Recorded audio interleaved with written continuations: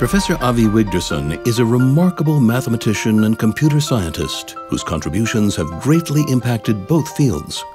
Professor Wigderson was born in Haifa to Holocaust survivors. He earned his Bachelor of Science in Computer Science at the Technion and moved to Princeton for his graduate studies, receiving his PhD in 1983. After short-term positions at the University of California, Berkeley, IBM Almaden Research Center, and the Mathematical Sciences Research Institute in Berkeley, Professor Wigderson joined the faculty of the Hebrew University of Jerusalem, where he was made full professor. In 1999, he joined the Institute for Advanced Study in Princeton, where he has been working ever since. Throughout his career, Avi Wigderson has focused on the intersection of mathematics and computer science, developing new algorithms, techniques, and insights that have helped shape both fields. His fundamental contributions to cryptography, including the zero-knowledge proof, are used today in security systems, including blockchain technology. In 2021, he was awarded the Abel Prize together with Laszlo Lovász for their foundational contributions to theoretical computer science and discrete mathematics, and their leading role in shaping them into central fields of modern mathematics.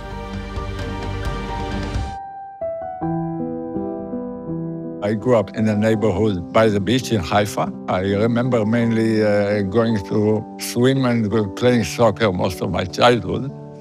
After the army, I was looking into going to study mathematics. It was very natural at the time to go in the city you lived in, and so I applied only to the Technion. I intended to study math, but my parents thought that it's also good to graduate with a job.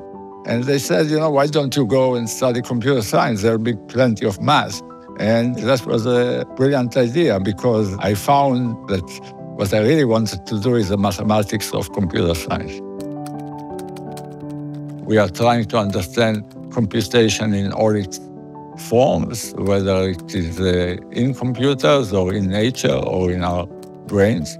It should be noted that Israel is a superpower in this field of research. It just, there's no country except the US where there's so much quality and output of great ideas and great progress.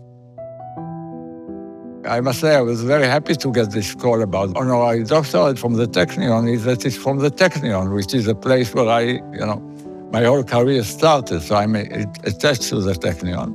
Another very strong connection I have to the Technion is that that's where I met my wife, Edna.